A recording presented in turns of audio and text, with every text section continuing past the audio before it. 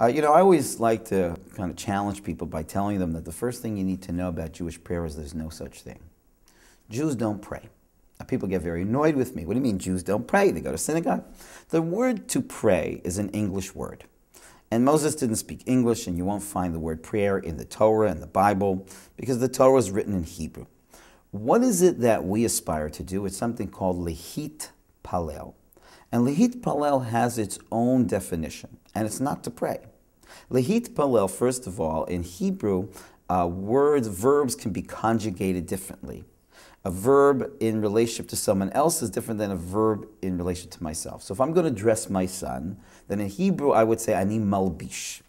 If I'm going to dress myself, in Hebrew I would say ani mitlabesh. So that T sound, mitlabesh, indicates that this is an act which is reflexive. So the word lihit palel already tells me something. The act that we do in a synagogue when we open up our sidurim is lihit palel, meaning I'm not trying to change God, I'm trying to change myself. But what am I trying to change about myself? I'm trying to palel myself. So the question is, let's find out what originally the word palel means. And if you look in the Torah, you will find that the word palel is used when Joseph comes to his father Jacob and asks for blessings for his two sons, Ephraim and Menashe, the grandsons of Jacob. And imagine how emotionally charged this moment is when Jacob realizes that he thought his son Joseph was dead, and now not only did he come back to Joseph, but he's able to see his grandchildren. And Jacob says, Lo palalti, that I would have ever seen your face, and now I've been graced to see the face of your children. So Rashi, the great commentary, explains, what does palel mean? It means to fill my heart to think the thoughts. In other words, lihit palel means an intentional act of filling my heart to think the thoughts, to dream the dreams, to anticipate the unimaginable, and yet to imagine it nonetheless. In other words, lihit palel is an exercise of vision and imagination. It's an exercise of filling my heart to think the thoughts. There's a story about how Napoleon in Paris walked by a synagogue during Tisha B'Av, which is the day that the Jewish people mourn the destruction of the temple. Napoleon, not knowing anything about Jewish history, so the story goes, asked a fellow outside, what are those Jews doing in there? Why are they crying? Why are they moaning? So the fellow said, well, today is Tisha B'Av, the 9th of Av, and they are mourning over the destruction of the temple.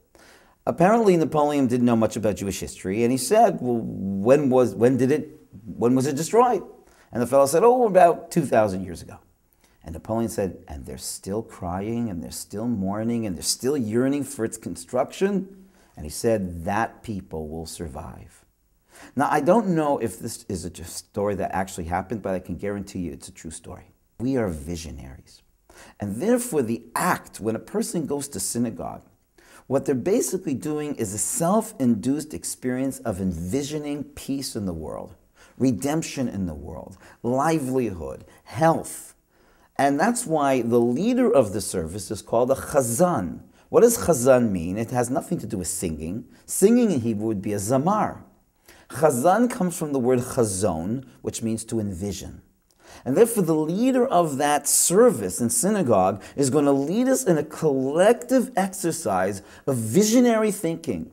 And we're going to present that to the master of the world. And we're going to say, please, master the universe, may we align our vision with your vision. May we be a mouthpiece for your prayers, for your vision to come into the world. And that's why it's called a service. It's so strange. Why would prayer be a service? Because it's not prayer. It's not about me begging God, please change your mind. We're not trying to change God's mind. We're trying to change ourselves. And we're trying to channel God's prayer, God's will, and God's vision into the world. And that's actually our responsibility and the power that God has, in fact, entrusted us with, so that together we would be a tool, a vehicle for God's prayer to become actualized in the world.